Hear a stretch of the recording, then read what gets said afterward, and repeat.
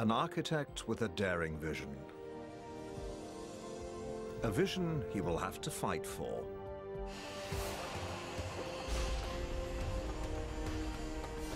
The Bahrain World Trade Center rises on the shores of the Persian Gulf.